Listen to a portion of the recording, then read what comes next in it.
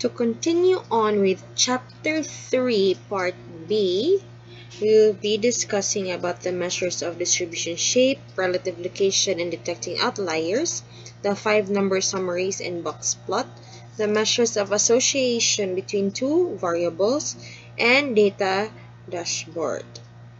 So to start, we'll go to the measures of distribution shape, relative location, and detecting outliers. So we will discuss the distribution shapes. What are the different distribution shapes? We will discuss the measures of relative location using z-scores, the Chebyshev's theorem, and the empirical rule, and we will discuss how to detect outliers. So first is a distribution shape. So it is, or the measure of a distribution shape is what you call the skewness. If you remember in your previous discussion when we generated the summary of statistics using the descriptive analysis tool, diba? Na-part dito na naa ang skewness ug ang kurtosis. So skewness is again a measure of distribution. So how do you get the skewness? This is the formula. So n over n minus 1 times n minus 2 multiplied by the summation of xi minus mean divided by standard deviation to the power of 3. So it is complicated to compute the skewness if you do it manually. So it is easier to compute for the skewness using statistical softwares, so like Excel. Now, what are the different shapes or skewness? We have 3, or rather, we have 3. First is the symmetric, meaning it is not skewed. This means that the skewness is equal to 0 and the mean and median are equal. So as you can see here, diba, mura siya balance sa ang imuhang left ug right side. Therefore, mo na siya ang imuhang skewness kay 0 since the mean is equal to your median. So balance ra siya. Now, when it is skewed to the left, so it is moderately skewed to the left.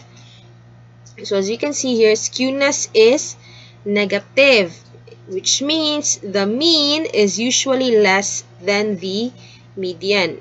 So in this case, ang atoang skewness is negative 0.85.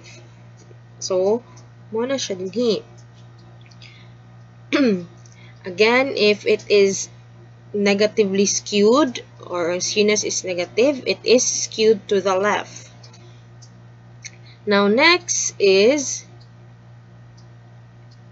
if it is skewed to the right, so meaning the skewness is positive. This means that the mean will usually be more than the median. So mo na siya in this case, ang atoang skewness is positive 0.85.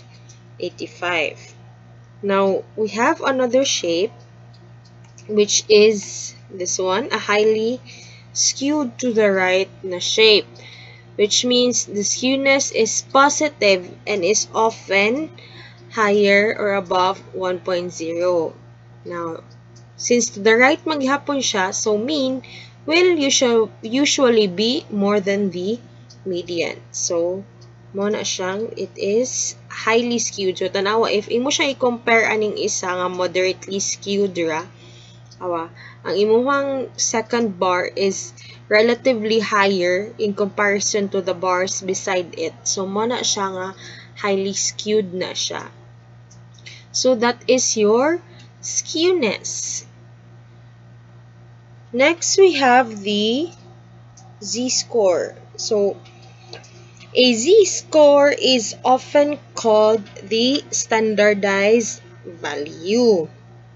So it denotes the number of standard deviation, a data value denoted by xi, is from the mean.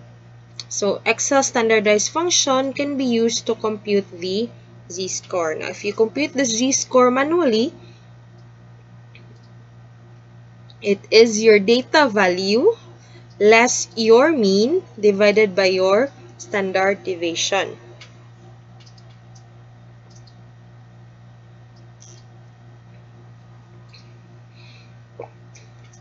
So what do you mean by a standardized value? It is when you are trying to compare two different values. So mangita kag murag point of similarity nila or imo siyang i-standardize. So for example, di ba? You cannot compare ang bunga sa apple ug ang bunga sa bayabas. So technically, you can't compare those two because they're of different classes. However, if imuang is standardized, there is a possibility that you can make comparisons. Another example is, you cannot, diba, for instance, you would like to compare how well a student is doing in one subject to another. So, which is the student better? Is it in math or is it in English? So, how do you know? Diba? Kung saan mo pag-compare ang iyang performance sa math o ang iyang performance sa English. So, using z-scores, imo ang i-standardize ang iyang mga results, both math and English, para ma-compare na nimo ang duha. So, mo na siya gamit sa imong z-score.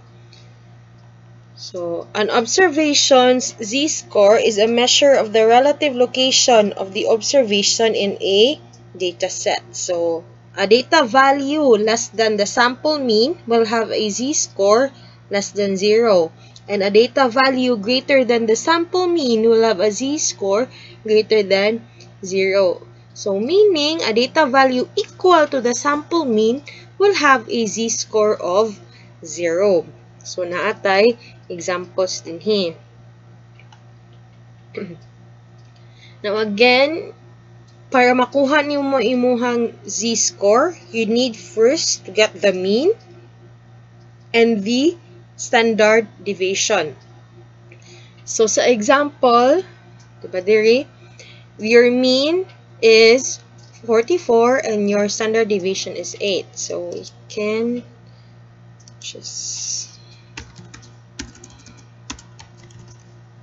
mean. So, let's compute for the, let's get the mean. See, and then your standard deviation is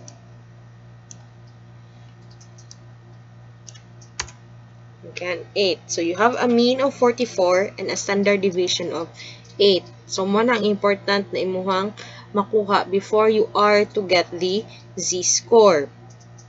Now, again, you need to get the deviation about the mean, meaning the difference of your mean with the data value or your x. So, this is your x, and then this is your,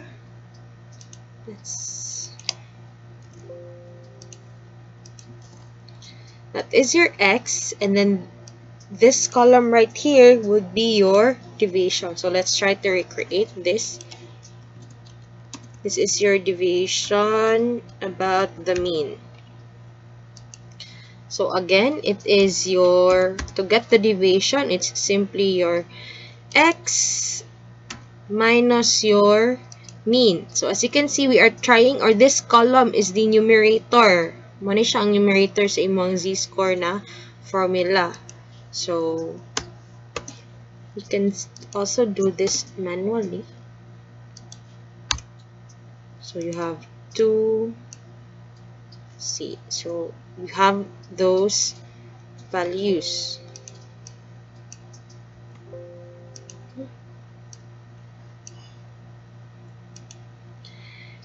Next is we will get the z-score. So z-score column. Again, the z-score is your deviation about the mean divided by your standard deviation. So, muna ang pagkuha sa imuhang z-score.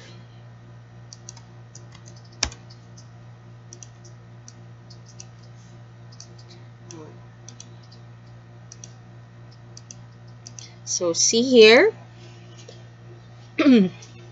if your data value is higher than your mean, your z-score is a positive. See, it is a positive.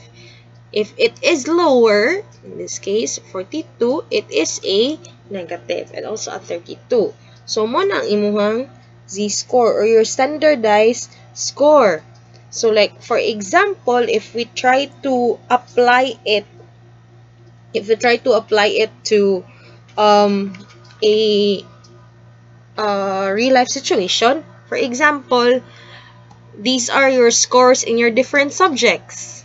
So, for instance, this is for math, English, and so on and so forth. Now, if you are to compare which subjects the student is doing better, you will know that the subject is, or if the student is doing better because he or she has a higher z-score.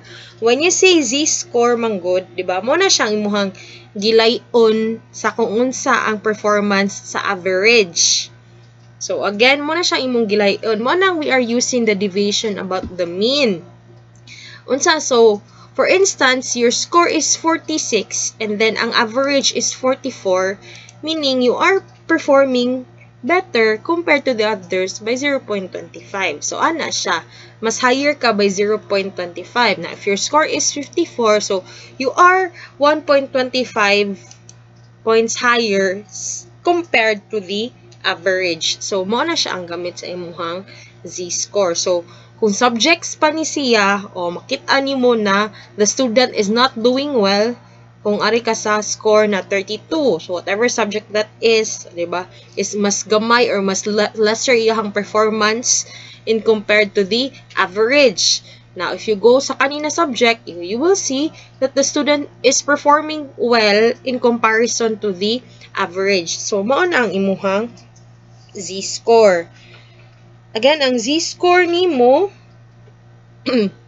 it shows you the location of your observation, diba? Relative location of your observation. Remember, we're already in the measurement of relative location. So, it shows you its relative location given a data set. So, mo na siyang imuhang z-score.